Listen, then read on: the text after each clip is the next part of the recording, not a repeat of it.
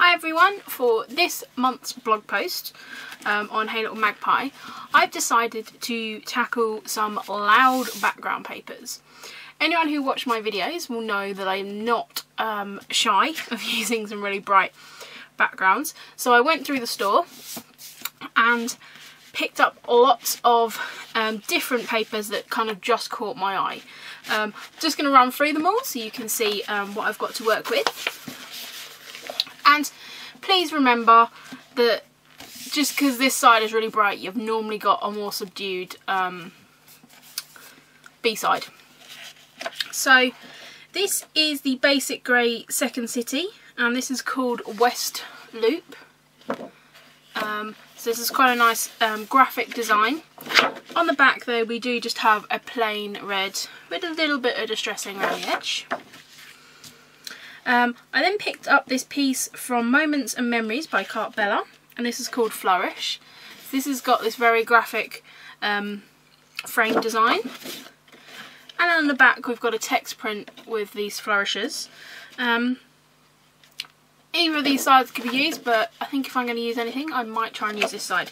And this paper is a lovely thick texture, like almost like a watercolour paper.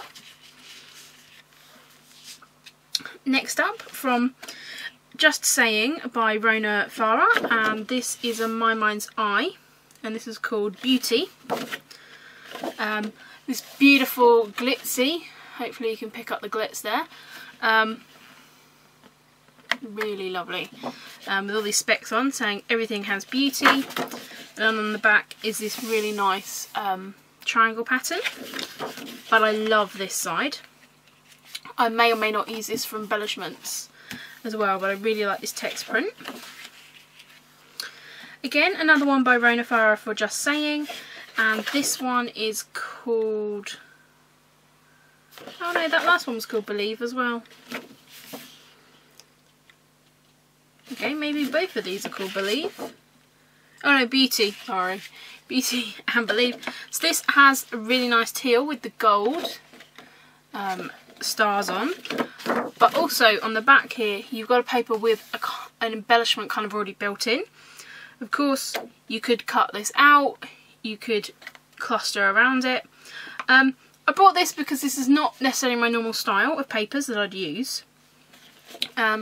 This side I think you can use for anything, but I may try and challenge myself to use this somehow. But I really like those glitzy ones. This is from the Jubilee collection from My Mind's Eye. It's from the Wild Berry, and it's called Love. And I really love this. It's a very graphic print.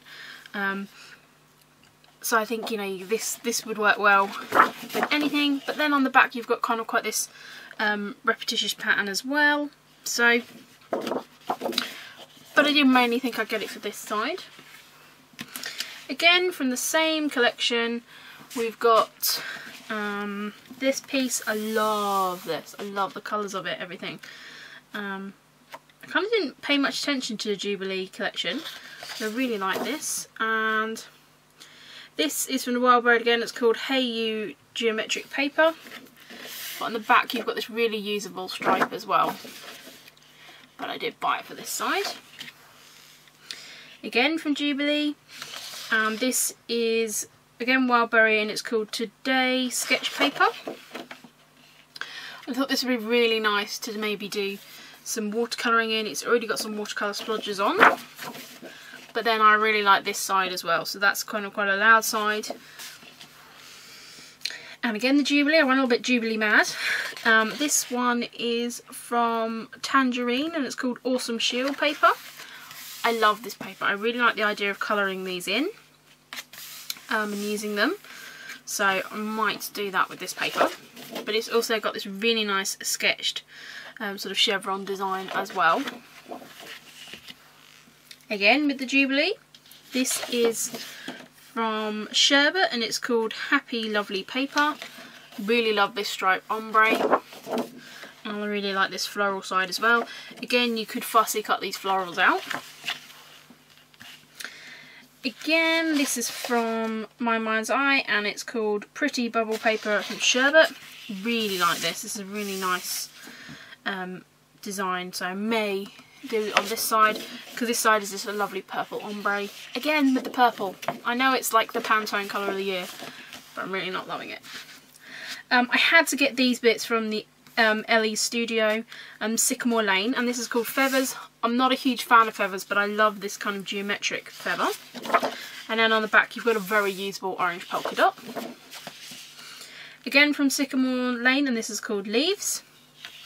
Really nice to have a tone-on-tone grey paper. So I think this would be great for some autumn photos. I just need to go and take some autumn photos.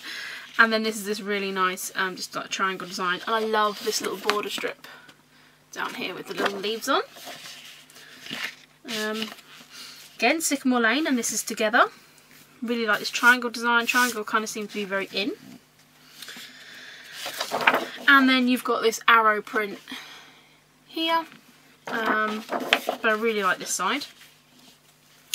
This I sneaked in as well because this was from the Christmas collection. It wasn't necessarily to use for this project, but I really just was drawn to this, and as I was buying some Ellie Studio. And this is from the Good Cheer, and this is just the little divider cards, and this got a crosshatch on the back, so it wasn't necessarily to use with this project, but I just thought I'd show you it because I did buy it at the same time. I also bought this stamp, which is from Elle Studio from the Good Cheer collection, and it's got this official documents from the North Pole, but what I actually brought it for was the fa la la la la la la la. Really like that.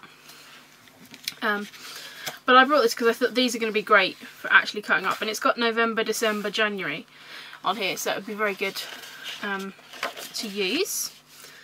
This is from the Good Cheer collection, and this is this really lovely number paper, and I thought this may be a good thing to try and use. It is quite a loud background, and then it's just got this music stave paper on the back. This is my first piece from the Creative Agenda. I really liked it, but didn't actually buy any of it. But this is kind of like almost like a word search kind of thing. It's kind of got a word and then sort of a checkbox. You could cut these words out, or you could use this as a background paper. And then it's just kind of got a printed craft on the back. I had to get some of the September Skies from, I didn't tell you the name of this one, did I? Fabulous. September Skies from Heidi Swap, and this is called Stargazing, and I really love this paper. I really like the dark, you know, the dark navy. Yeah, I really love it. But so that's got a lovely pattern, but then on the back you've got this green, lime green and white. Again, from the September Skies. This is called Midnight Shadows, and again it's a sort of iCat looking chevron, and really nice sort of two-tone navy. And on the back you've got this beautiful grey sort of geometric design. Really loving that. I had to get the Alpine Rose paper again from September Skies. These would look great cut out. Really like the sketchy ones mixed in here, so I had to get that. And it's got this really lovely kind of, again, it's almost like that iCat sort of tribal, because these aren't sort of really like, you know, circular circles. I then picked up a couple of bits from the Sweater Weather collection. Again, I really just love the tones of this. And again, I keep thinking I'm going to go and take all these autumn photos. I really need to go and do that. But it's got this really nice kind of knit pattern, some wood grain, but I really like these, and I think it'd be great for embellishments. And then again, it's a double-sided one, and I love this little coffee mug with wood grain. Coffee and wood grain, what is there not to like? This again is another one. This is called A for Autumn, and I love this kind of knitted looking heart. Really love the colours of this, but it also has a lovely wood grain on the back, so that's a really versatile piece of paper. And then I just saw this paper and had to get it. It is from the Simple Stories Frankie and Friends. It's called Spooktacular. I'm not probably going to do any Halloween layouts. I don't know, I may do a pumpkin, carve a pumpkin, so I might have that. And again, it's got this purple polka dot on. And I really don't like purple.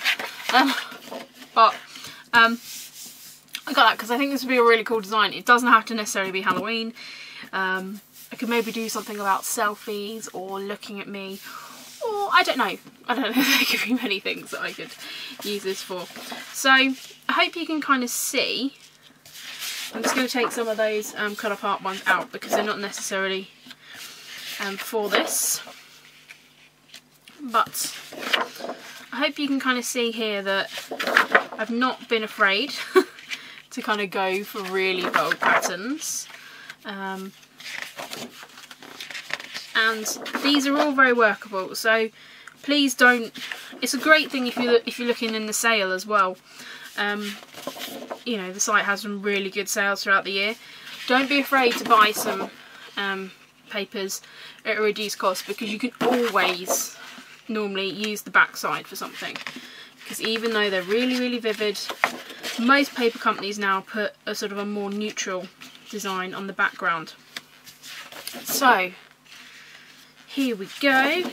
These are my papers, and I'm really enjoying, you know, kind of having a real sample and snippet from all of the different collections that are out at the moment that I haven't necessarily brought a lot from. So here we go. Here's the lovely selection of the bright papers. And I might try and get fancy and flip them over, and there you can see you've got a completely different palette to play with.